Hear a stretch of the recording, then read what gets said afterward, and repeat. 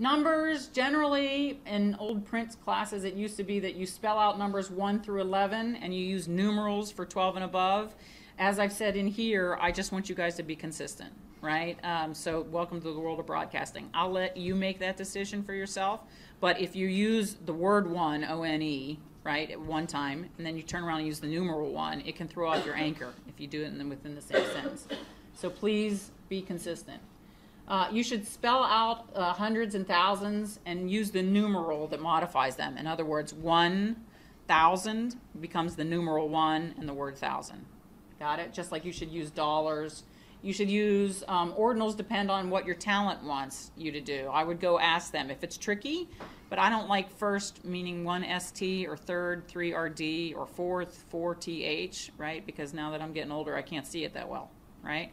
And even if I can see it that well, you never know what they're going through. They might misinterpret that for some reason. So if you're actually going to use an ordinal, I would rather that you spell out the word for that. All numeric symbols should be spelled out. Dollars, cents, pounds, whatever, rupees, right? You should spell that out. Fractions and decimals are spelled out as well. Better yet, don't use them. Are we really, unless you're teaching in a baking class, why are we dealing with fractions? You know, I mean, you have to ask yourself what's going on there. Decimal points too. Is it nearly $1.5 million or is it $1.4 million? Are we worried about that $100,000 difference in there? And as I mentioned, right within the same context. So you have numeral 24 to 10, not numeral 24 to the word TEN. With abbreviations, you shouldn't do it unless it's as an acronym after the first reference. So you have the Federal Bureau of Investigation becomes FBI on second reference. Does that make sense? If you have to make a correction on your script, this is why we double space them. Hopefully you will have time to reprint your entire script. Make that change, reprint it, and then you have a nice clean copy. But sometimes we'll be catching this mistake right on before we go on the air, and so you'll need to go in there and handwrite it in.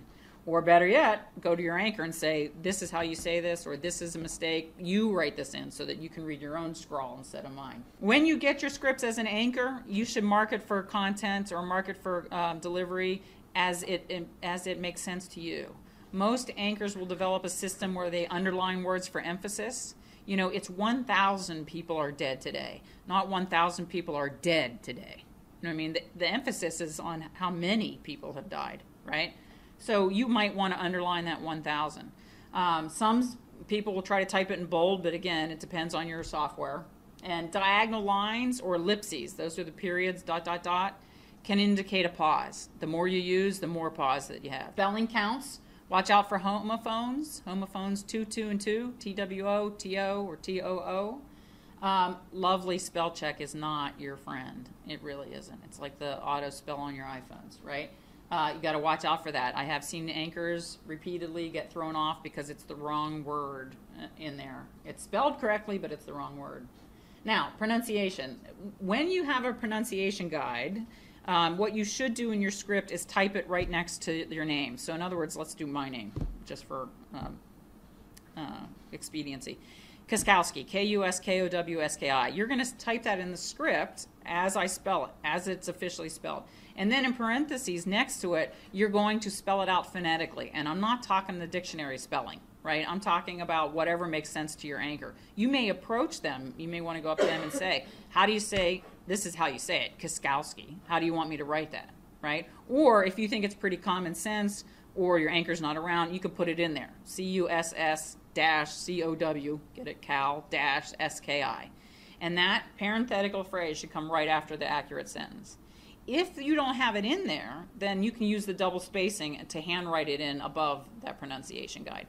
But the way you spell it first time through is the accurate way. Do you understand? Because these scripts are going to be a permanent record. So when I go back and I need to have Barack Obama and I need to have the correct spelling for that, right, I have that in my script. I don't spell it out phonetically and have that as the only reference to it. Yes? Watch for plosives, sibilants, or alliteration. Plosives are the P's and B's. If you get too close to your microphone, your breath will pop off your microphone and you'll have a bumping sound, right? That's easily corrected. Move the microphone. This is an omnidirectional mic. You can put it anywhere around your mouth, but not directly in front of it, and you won't have that problem. Sibilance is that hard S, 7 silly swans swam silently seaward. It's it takes more effort to get rid of it, but it can be gotten rid of. In other words, you just have to practice. Be aware of how, it's like when you are analyzing your speaking voice and you realize you say like 1,000 times. You got to get rid of that. And alliteration is nursery rhymes. It's a repeating consonant or vowel sound in a sentence. So how much wood could a woodchuck chuck if a woodchuck could chuck wood? There's alliteration in there. You guys generally don't start that on purpose, but some kind of writing will creep in and you're using the same consonants over and over again. And unless it's done intentionally for a joke, your anchors usually will be angry because it makes them sound dorky. Do you understand? So unless you're trying to say, you know, we all remember the nursery rhyme, how much wood could a woodchuck chuck, or Groundhog's Day, or something like that. You're making some kind of joke. Otherwise, change up your words so that you don't have the same consonant happening over and over again. You should write for the ear, use common language that's informal and simple. Again, how would you say this if you were talking to somebody, whoever that may be, your friend, your mom, your dad, whatever. You should always use active present tense verbs. You should avoid journalese, technical terms, slang, or idioms. Bottom line, again, you guys are better educated than your audience member. So if you have a phrase like weapons of mass destruction, you have to take a minute and say, okay, what am I really talking about here? Toxic gas? Am I talking about a nuclear bomb? Right? Then you might need to reiterate or repeat what that is in a subsequent sentence. Yes, if you want to use weapons of mass destruction on first reference, fine. But on second reference, say the nuclear bombs were detonated, blah, blah, blah. Avoid numbers. It's up to you to break them down and put them into some kind of context that we understand. Avoid metaphors and cliches. This is one of the worst things that I do, and sometimes I realize that I'm using metaphors as an example because my father was an English professor and it comes naturally to me, okay? And you might have some people in your audience who English isn't their first language, and that's a disservice. Again, your job is to disseminate information and get it out there.